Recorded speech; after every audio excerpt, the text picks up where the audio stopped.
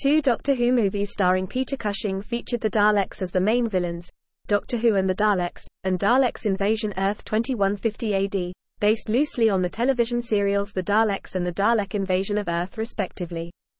However, this wiki only considers the original televised stories by Terry Nation as valid sources. The movies used brand new Dalek props, based closely on the original design but with a wider range of colors.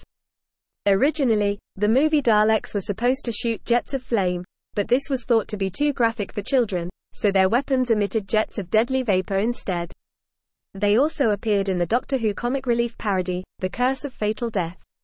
One of the visions of his future the Eighth Doctor saw in Father Time was a Dalek, foreshadowing that one of the upcoming BBC Eighth Doctor adventures was supposed to feature them. This foreshadowing, prose, Father Time, would have been paid off in Sometime Never, as Sabbath Day's allies were supposed to be the Daleks. However, copyright stopped this from happening.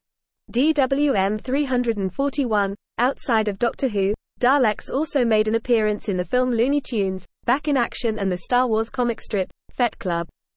A Dalek-based transformer that would transform into a Mark III travel machine features in an issue of Marvel UK's Transformers comic, as well as the Decepticon Starscream picking up Dalek transmissions while flying over a field in England.